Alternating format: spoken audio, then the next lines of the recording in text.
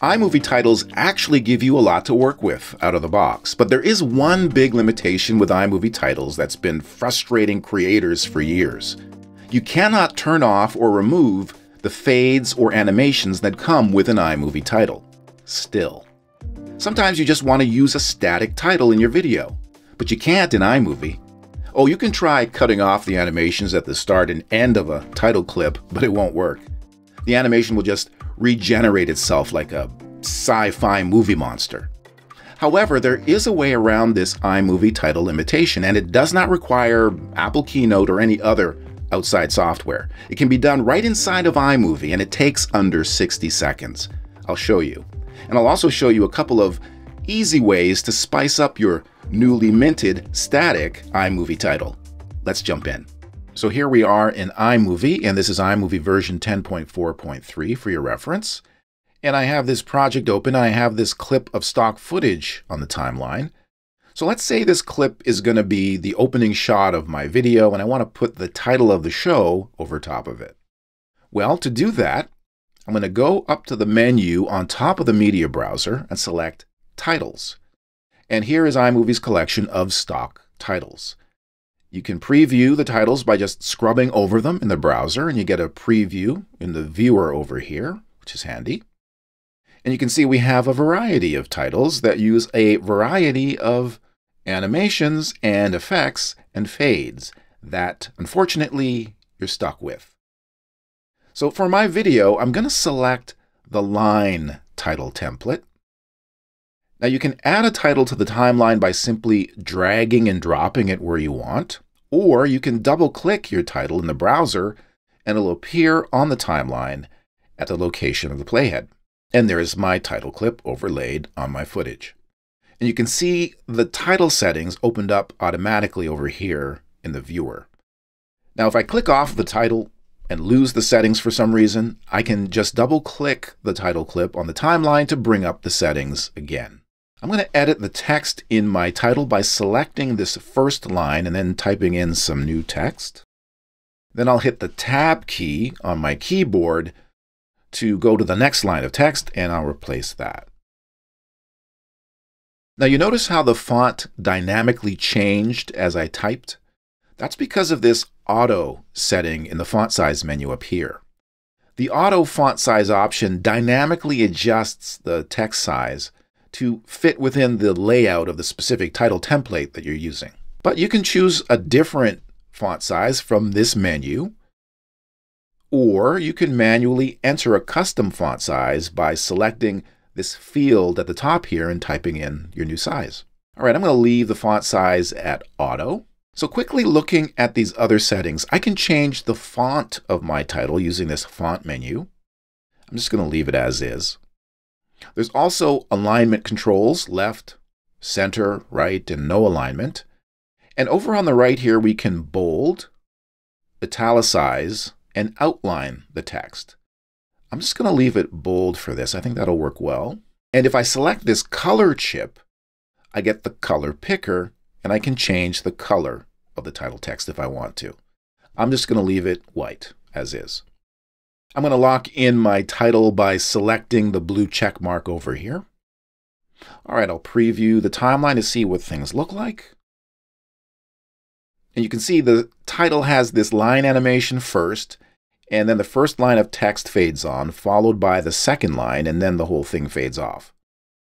Now that actually works fairly well in this context, but what if I just wanted to use the title just static, without the fades or animations? Maybe I want the title to cut on screen for dramatic effect, or maybe I want to time the title entrance with a beat or a sting in the opening music. Well, I can't do that with this title as is. If I go to the spot in the clip where the title has resolved, where it's fully on screen, and try to split off the front where all the animation is, doesn't work. Animations and fades just regenerate.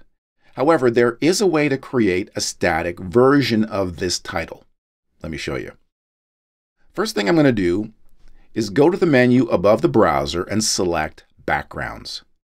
And then from the backgrounds collection, I'm going to select green and drag it onto the timeline right after the stock footage clip. Next thing I'm going to do is select my title clip, and while holding down the Option key on my keyboard, I'm going to click and drag out a copy of my title clip and place it over top of the green background. Then I'm going to scrub through this copy of my title clip until I get to a spot where the title has finished animating and the whole thing is on screen. Right about there looks good. All right, I'm going to click to place the playhead at that spot. Now, I'm going to go up to iMovie's top menu and select File, Share, Image. That is going to take the frame that the playhead is parked on and export it as an image file. Now, you can do the same thing by going way over to the top right of the interface and selecting the Share button, and from the menu selecting Save Current Frame. And you get a Save dialog where you can name and save out the exported image to the location of your choice. Now, one thing about this image, the exported image is a JPEG file that is the same resolution as your iMovie project. So if your project is 1080p, the JPEG image will be 1920 by 1080. If your project is 4K, like mine, the image will be 3840 by 2160, 4K resolution. All right, I'll hit Save, and the image is exported. Okay, I'm going to switch back over to the media browser here, and I'm just going to bring up the Finder and go to the location where I saved out that image. And here it is. And I'll just drag and drop the exported image into the Clips event of my project. And it comes in as an image or photo in the media browser, as you can see by the camera icon in the top left corner. Now I'm just going to drag it on top of the footage on the main timeline. I'm just going to make a little bit of room here for things. Okay, I'm going to play back. And there it is, our static image. But it's on a green background, not what we're looking for. Now, if your image is moving, or if it's zooming, when you bring it in, you most likely have the Ken Burns effect applied to it, which happens to photos automatically by default. So just go up and select the cropping button and make sure the cropping settings are set to crop to fill and not Ken Burns. All right, I'll close the cropping settings. All right, we need to get rid of this green background in our title image. So to do that, with the title image clip on the timeline still selected, I'll go up to the toolbar above the viewer and open the video overlay settings. And from the overlay settings menu over here, I'll select green blue screen. And the green background has turned transparent. It's gone. We've keyed it out. I'll click the little blue arrow over here to apply the green screen settings. And now when I play back, you can see we have a very nice looking static title that just cuts on and off. But we can still add some pizzazz if we want to. Maybe you find the cutting on and off a little too abrupt. Well, you can add a fade on and off to the title by just selecting the title image clip on the timeline and clicking and dragging on these little blue fade handles. I'm going to make this fade around half a second. Let's play back. Ooh, that's classy. Now we can take things a step further by animating the title image. So making sure the title image clip is selected in the timeline, I'll go back up to the toolbar and open the cropping settings, and I'll change it from crop to fill to Ken Burns. And there are my starting and ending frames for the Ken Burns zoom animation. I'll just adjust the ending frame so that it zooms in a little bit more on the title. Now I'm going to need to get rid of the fades on the clip for now so I can see the last frame of the title so I can line things up. All right, I'll click the blue check mark to apply the settings. And then I'll go back and apply my fades again. And I'll play back.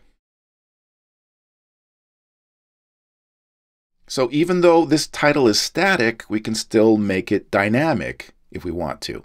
I'm going to play back the timeline full screen by using the keyboard shortcut Shift-Command-F.